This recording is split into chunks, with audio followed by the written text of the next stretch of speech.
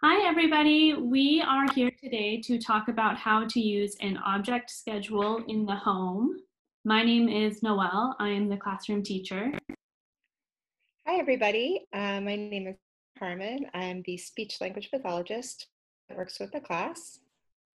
Hi, everyone. My name is Milaika Linares, and I'm another SLP working with the kids. Hola, familia. Estamos aquí para discutir lo que es un calendario de objetos. Estamos aquí la maestra Noel, Amy Harmon, la patóloga del habla y lenguaje, y yo, Milaika Linares, la otra patóloga del habla y lenguaje. Great. So everybody, I'm going to start by talking about what an object calendar is and why we will use it with some of the kids in our class. An object calendar is simply using an object to relate that's about to come.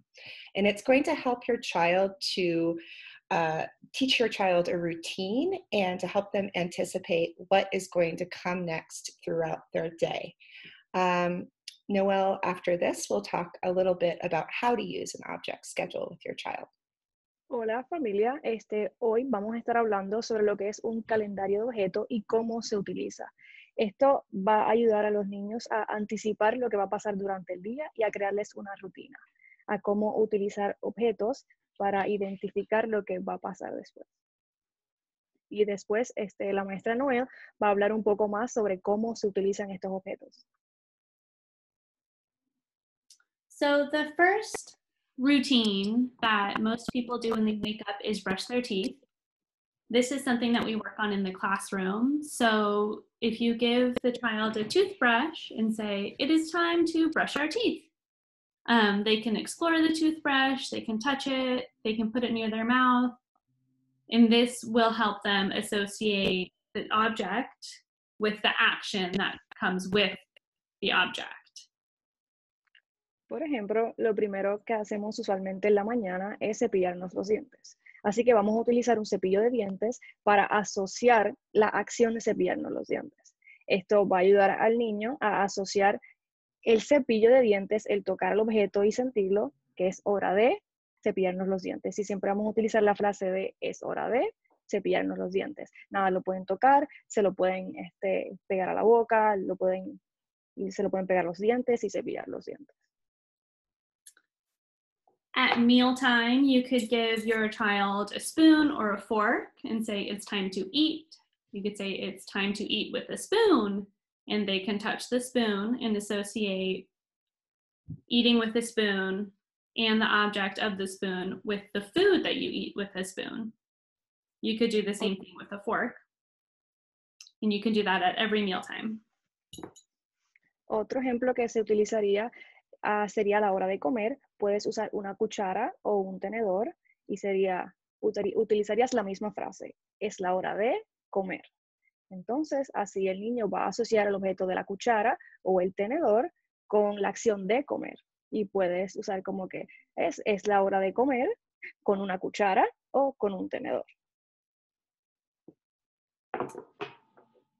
If it is bath time, you could give your child a washcloth or a towel and they can touch it. And you can say, it's time to take a bath. And when they touch the towel, then they will know which action comes next and what the towel means when you say it's time to take a bath. Otro objeto que se utiliza es la toalla o una esponja o un pañito para bañar, que significará la acción de bañar. Por ejemplo, cuando el niño toque el pañito o la toalla, puede decir, es hora de tomar un baño. Entonces ya el niño va a anticipar cuando toque el pañito que es hora de ir al baño. You can also do this if you have a time in your day where you read books. You can hand your child a book and say, it's time to read a book. And they can open the book and explore the book before you read it. So they associate book time with the action of reading a book. Otro objeto que se utiliza es el libro para la hora de leer. Por ejemplo, puede darle el libro a su hijo para que lo explore, lo sienta, lo abra y le puede decir, ahora es la hora de leer. Y antes de leerlo, puede explorarlo, puede abrirlo, puede tocarlo y puede asociar el libro con que es hora de leer y que le van a leer un cuento. So I'm going to talk about using language during this time and give you some tips on how to use language to help create what's called a verbal routine. When we're using object schedules, it's a great time not only to set the routines of the day for your child, because all young children learn best through their routines, but to also set a routine, which is to say the same words and use the same phrase every time you are introducing the objects. So for example, it's time to.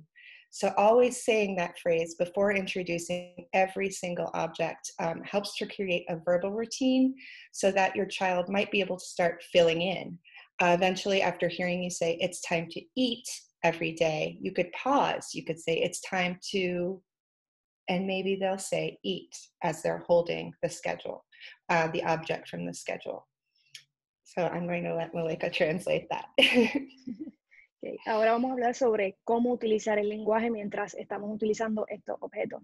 Es bien importante que le demos también una rutina verbal a los niños, lo que significa que le vamos a estar repitiendo la misma frase una y otra vez. Por ejemplo, es hora de comer, es hora de bañarnos, es hora de leer un libro. Es importante porque entonces así el niño está anticipando que ya sabe que le vamos a dar ese objeto y también él puede anticipar lo que va después. Por ejemplo, se puede hacer una pausa después de es hora de, y si él tiene la cuchara en la mano, le podemos decir es hora de, hasta que él pueda repetir solito es hora de comer.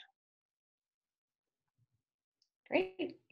These are just some examples of objects that you can use for different routines of your day. And if you'd like help thinking about the other routines that you do at home, we're going to be in touch with you, Noelle and I, to talk a little bit more about that. We're happy to help brainstorm that with you. Please reach out if you have any questions. Nada, estos son algunos ejemplos de los que se pueden utilizar para hacer un calendario de objetos. La maestra Noelle, la patóloga Amy Harman y yo vamos a estar en contacto con ustedes y muchas gracias por escucharnos. Bye. Yes, thank you so much. Bye-bye.